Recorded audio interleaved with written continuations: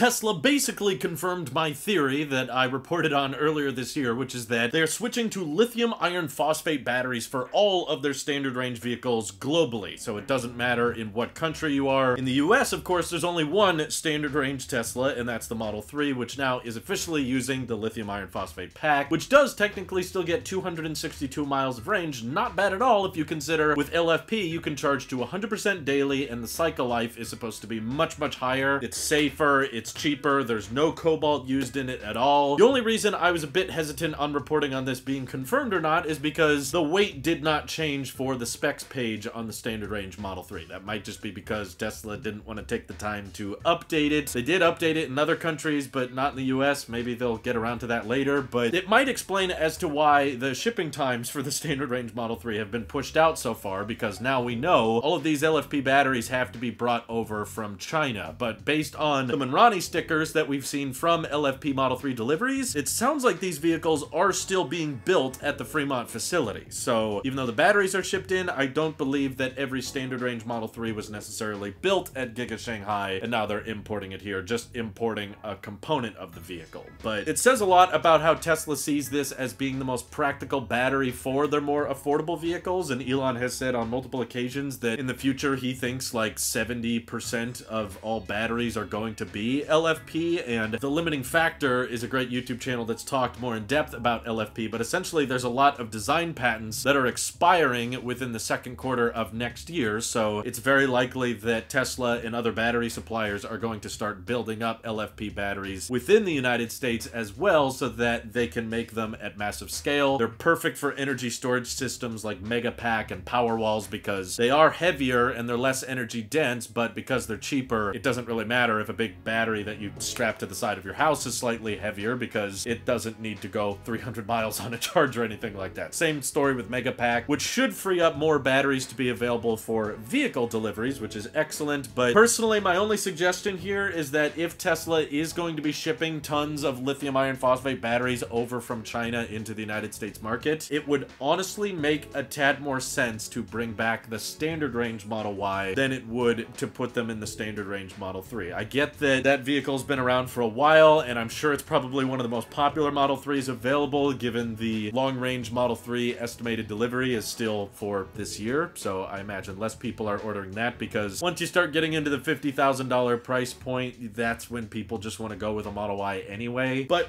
to make my case, if they've used these LFP batteries in a standard range Model Y, which I believe is cheaper to build than the Model 3 thanks to the casting press technology, you can still technically charge more for it than a standard range Model 3. Probably you could get away with it now with inflation for like $45,000, $47,000. And yeah, the range will be a lot lower, but the profit margins I think will still be fairly thick. And we know they're comfortable with the Model Y having, you know, under 300 miles of range because they're doing a standard range option in China. So finding out that Tesla is finally moving over these chemistries for the entry-level models is a good thing, and there's even rumors now that Tesla is securing orders from BYD for like 10 gigawatt hours worth of batteries that are going to be lithium iron phosphate, plus BYD has several factories within the United States. That means we should hopefully be expecting some more standard range Teslas in the future, and of course the biggest consumer of LFP batteries is likely to be Tesla's more affordable vehicle coming in a few years, the one that I've alluded to possibly using a single piece casting for the front and back. At Battery Day, they confirmed that would be using likely 4680s structural, but the 4680 batteries would be based on the lithium iron phosphate chemistry, so you're getting great weight savings, very high cycle life, and because the vehicle is still overall smaller, you should be able to get 270, 280 miles of range. But overall, I think this would be a very common option for people as soon as Tesla is able to build enough of them. I'm sure the chip shortage isn't really helping with this right now, but this type of battery chemistry should allow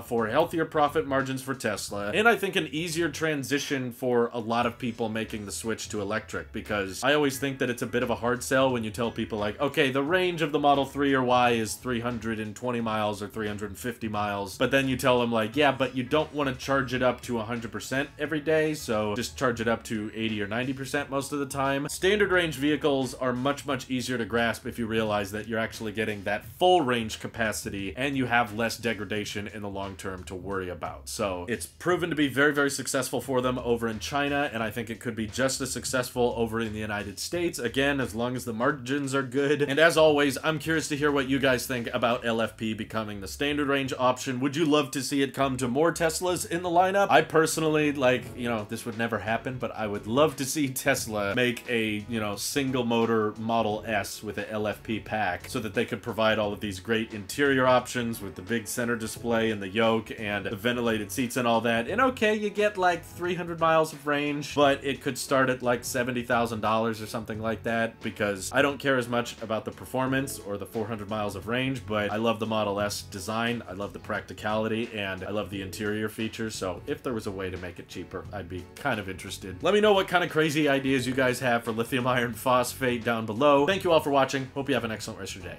Take care.